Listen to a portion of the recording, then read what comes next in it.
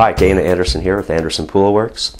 Here to talk to you today about something that you may overlook, but it's a very necessary part of your pool system, and that's the pump.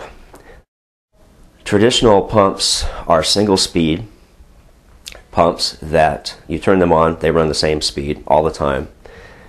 And the technology that I want to explain to you is a variable speed motor on a pump. We can program the variable speed pumps to run at a specified flow, and they only use the energy that they need to run at that flow.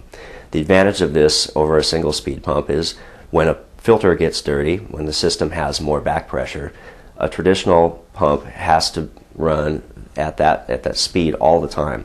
The variable flow pumps will only consume the electrical energy they need to maintain the flow that we've programmed in.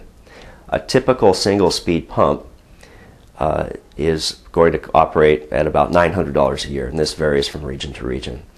A well-designed system with a variable speed pump can run at about $200 per year.